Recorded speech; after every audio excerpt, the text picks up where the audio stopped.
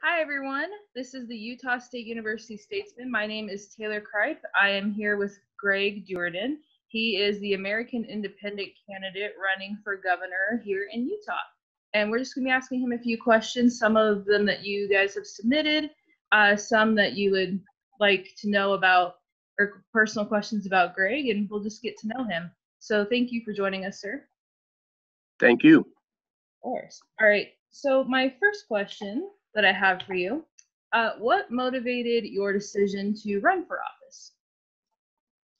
Well, I am the father of 18 children after 3 marriages.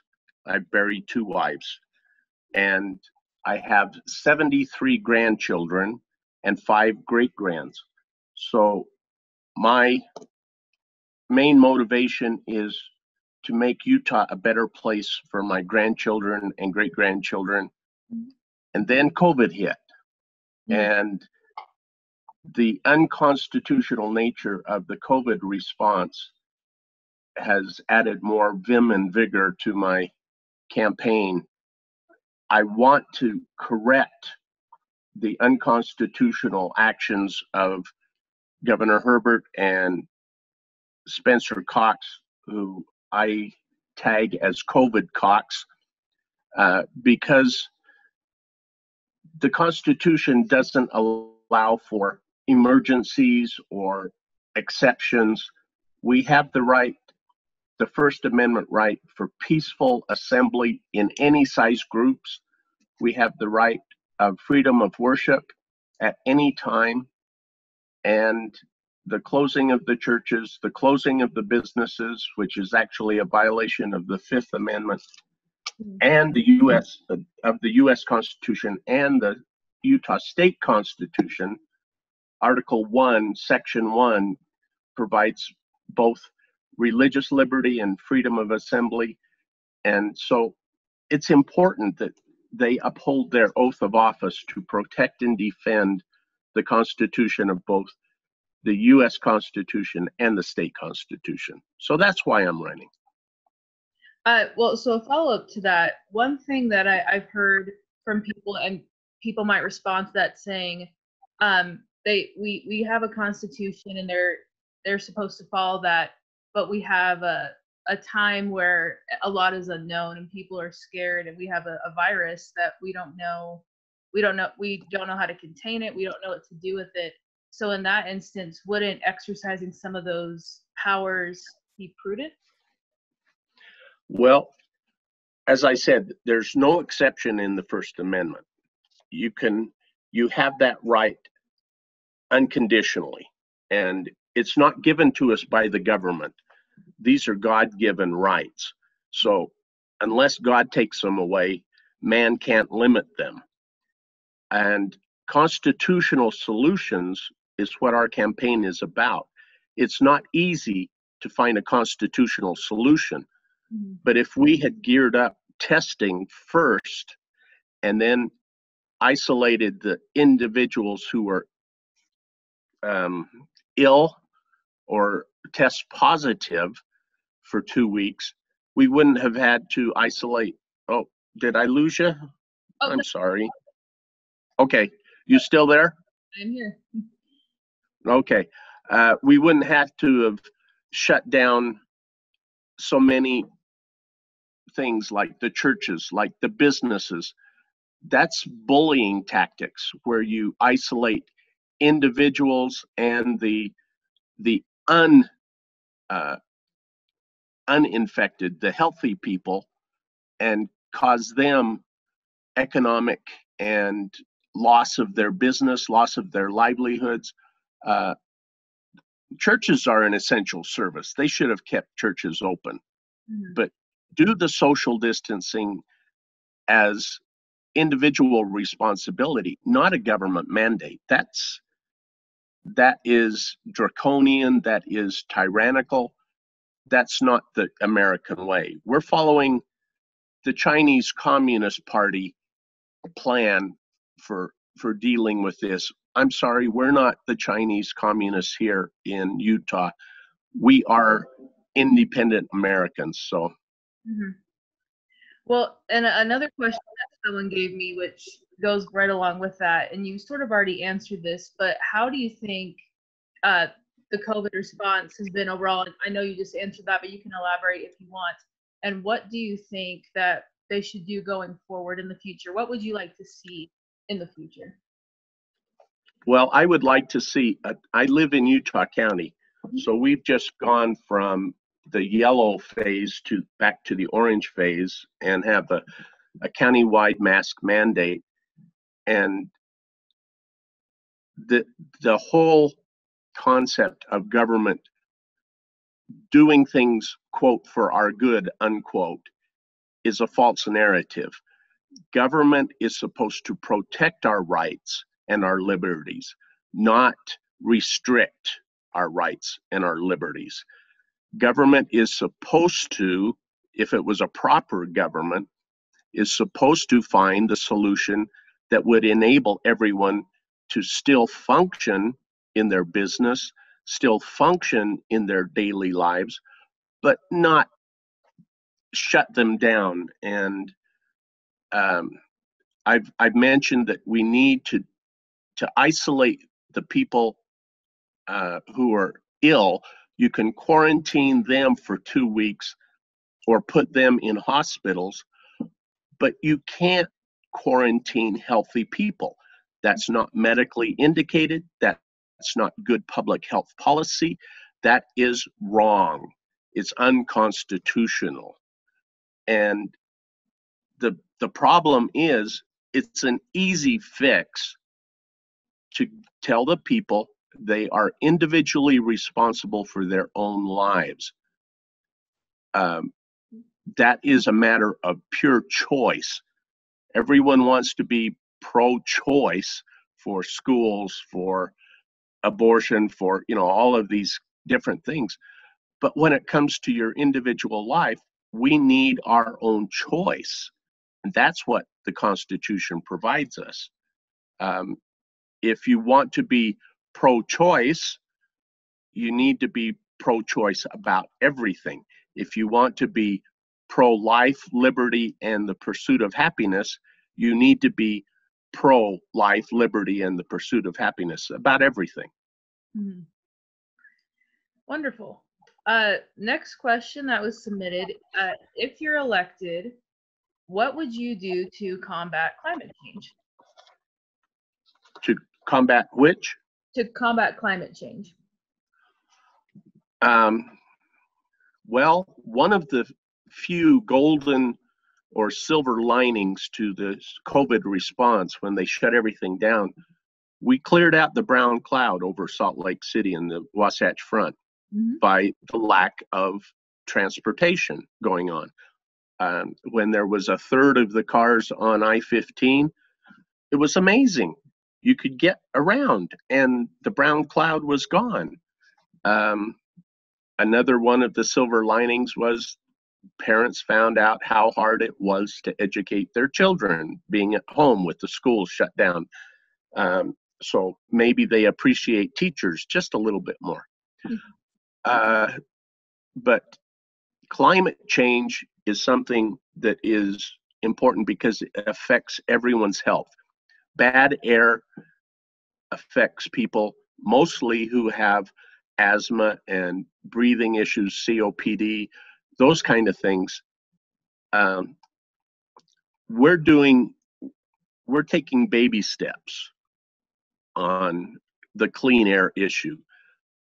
Unfortunately, when man gets involved trying to fix, quote, nature, unquote, we muck it up something fierce.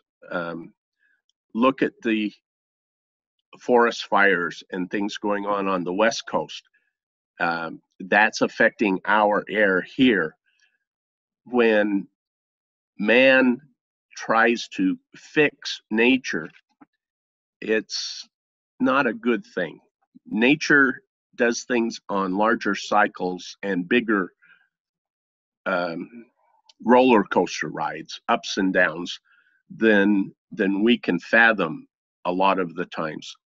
And climate is an important thing, but that's a long-term process. We can't fix it in the next 4 or 10 or 20 years.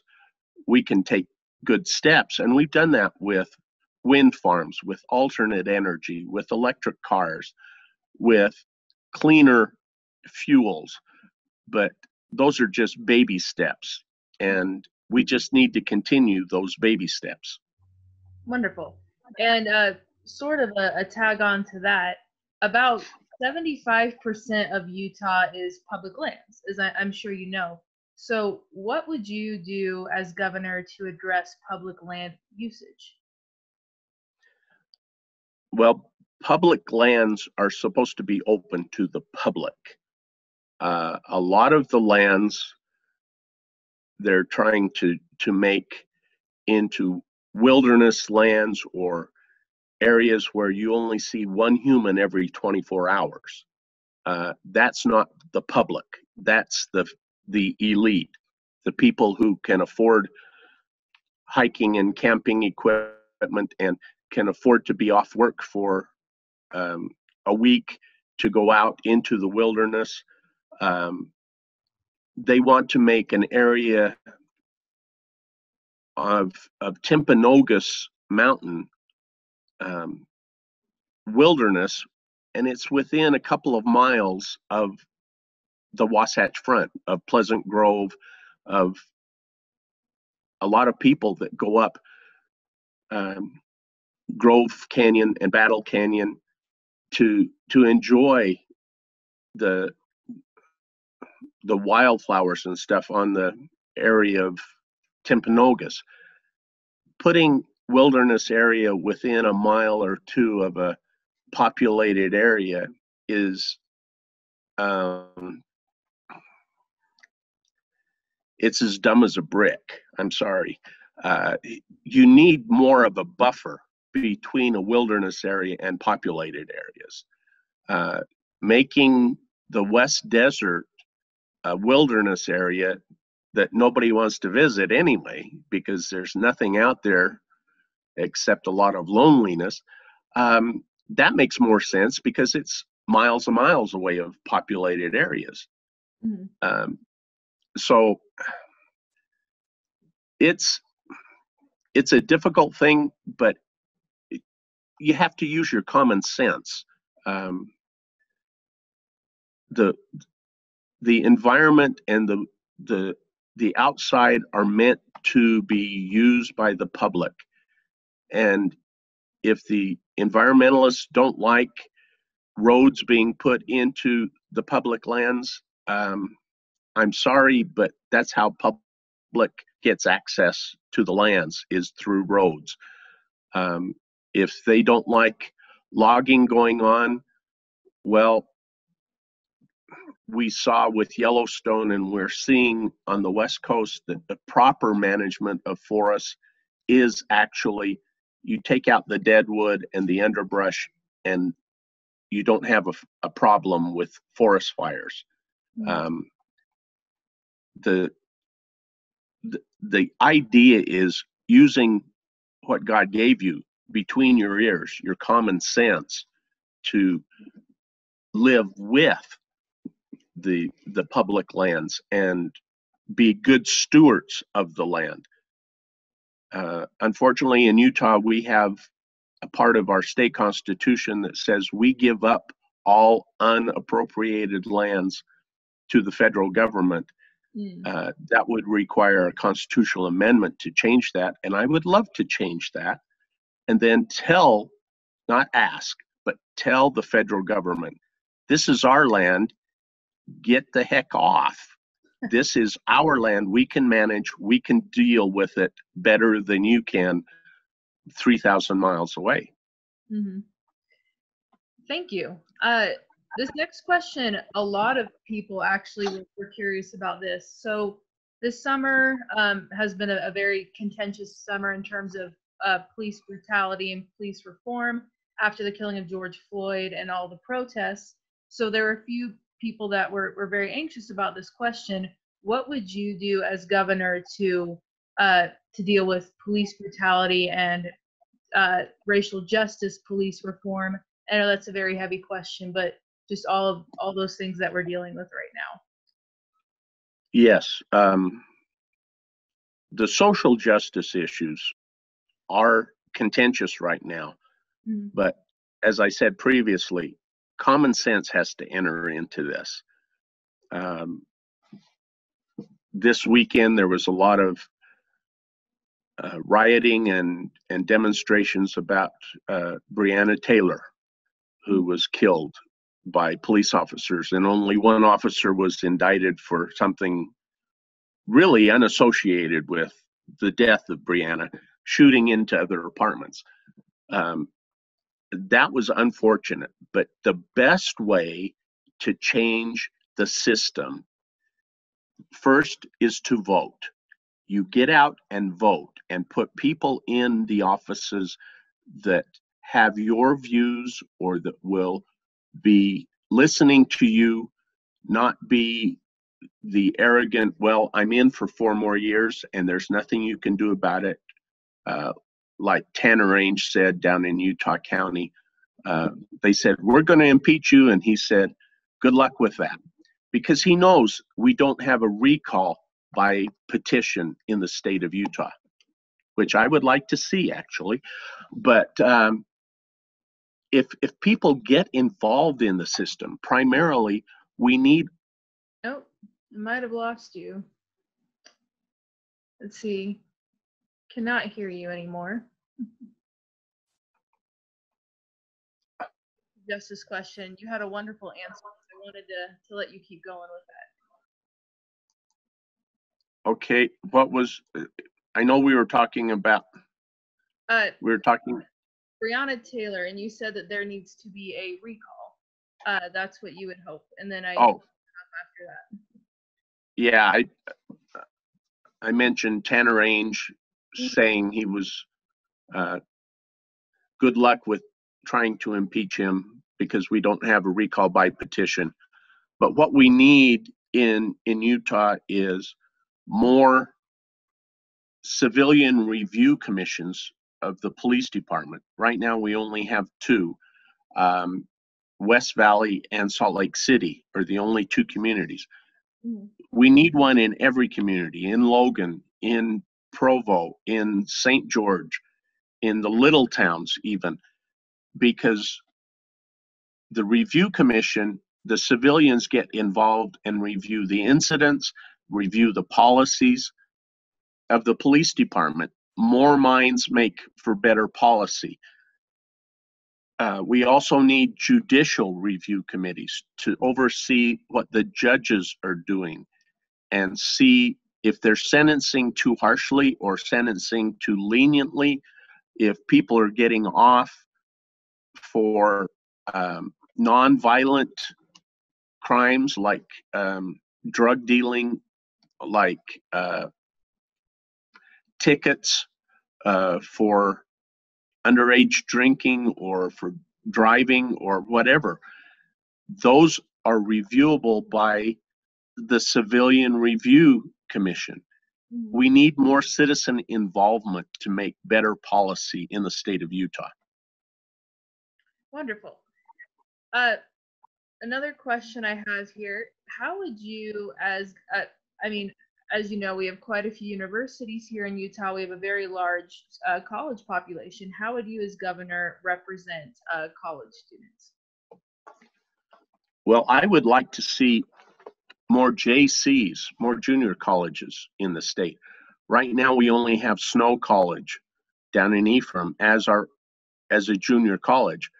A couple of them, like it used to be called Trade Tech in Provo, and then it became Utah Community College, and then it became UVU, Utah Valley University, which is actually the largest state-run university in the state right now.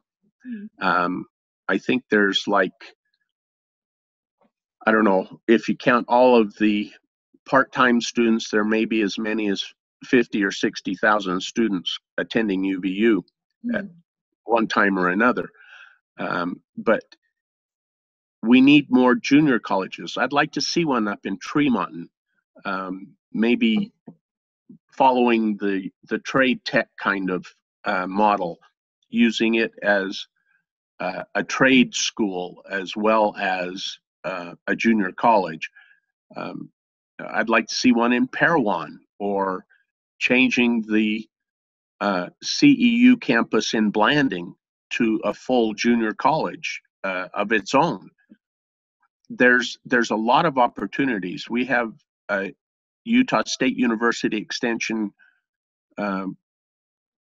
campus out in the Uinta Basin, and that needs to be its own junior college. If we expand junior colleges, that will expand the possibility of more college students in our state. And getting, I'm not a huge fan of only doing STEM in secondary schools. It needs to be STEAM. Add arts, that's music, art, and that kind of education to make a well-rounded individual coming out of our schools, not just on the college track. We need more trade people. We need more carpenters. We need more heating and air conditioning. I have a son who's graduated from an apprentice system with heating and air conditioning. He's making $60,000 a year in heating and air conditioning. That's a good wage by anybody's standards. So, and as governor, we make a recommendation to the legislature that sets what now it's called the Higher Education School Board, or it used to be called the Board of Regents, that sets what the tuition is for college students. I would love to see college tuition in the state of Utah at $5,000 a semester. That would make it affordable. SUU in Cedar City is close to that. They're just over $5,000 a semester. There's no reason UVU, the U of U, and Utah State can't be at $5,000 a semester if they really wanted to, if they tried. And that's one of my goals as governor, is to do that. Right now, we're third in the nation in the lowest tuition for college students. And I'd like to see us at the lowest tuition in the state, in the nation. So, yeah. I think a lot of college students can probably get on board with that. I think they would approve. Another question we had, this is kind of a fun one. What books or podcasts or music are you listening to right now that you would even recommend to other people? Well, actually, I'm writing a podcast. I work with a group who is called Storyteller Productions, and the boss, the director of Storyteller, has spent 22 years searching for Butch Cassidy, the Sundance Kid, and Etta Place, what they did after they left South America. The 1969 movie, 68, 69 movie starring Robert Redford, Paul Newman, and Catherine Ross kind of left the impression that they were killed in South America. The Butch and Sundance were killed. But actually, we found out that Sundance Kid came back to Utah. He had a family in Loa, Utah. He fathered 2 daughters by a widow woman who already had 6 kids. So he had a tremendous responsibility that he undertook. And that in 1931 or 32, he went fishing to Fish Lake down by Richfield, and came home with gold coins that he spread all over the kitchen table. And then they used that to buy a ranch in Duchesne, up by Duchesne, and he paid cash in the 1930s for his ranch that he stayed at the rest of his life, and he died in like 1935 or 36 when he was helping an individual who was a deputy sheriff in Carbon County named Matt Warner, who was also a member of the Wild Bunch. Matt wrote a book about his outlaw days, and the guy who was formerly known as the Sundance Kid, or Harry Alonzo Longabout was his birth name, but in Duchesne he was known as William Long, and he's buried in the Duchesne City Cemetery under that name, under that headstone. But he died when Matt Warner, we believe, shot him with a .22 while he was sitting on a horse.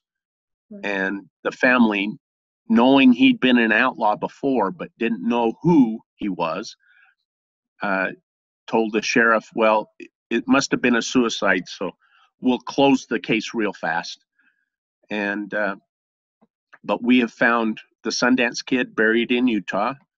Butch Cassidy came back to the United States, married a woman, lived in Spokane, Washington under the name of William Thaddeus Phillips.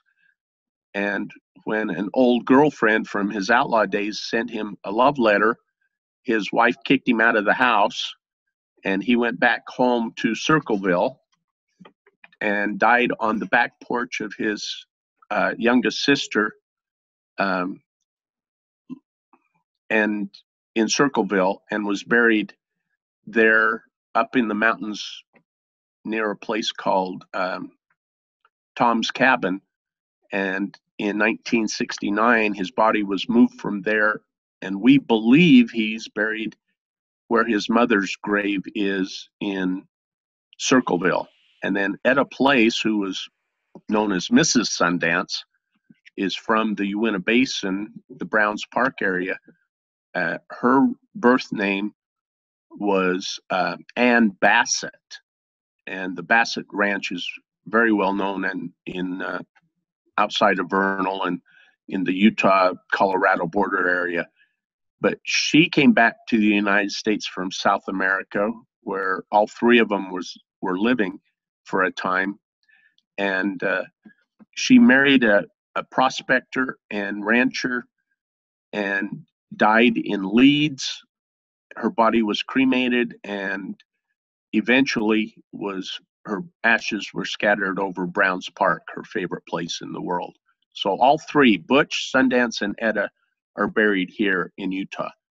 I've written a podcast. I haven't got it produced yet, but there's a lot of good information about Butch, Sundance, and Etta out there. So, and I've been looking at the Cold podcast on KSL, and there's a lot of good stuff out there. Mm-hmm. What inspired you to start this podcast? I'm curious.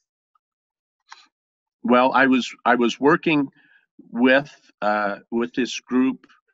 I've been filming interviews of people. We interviewed Butch's great grandnephew down in New Mexico, in Albuquerque, New Mexico, and he was telling us things like Butch was sending letters to Lola,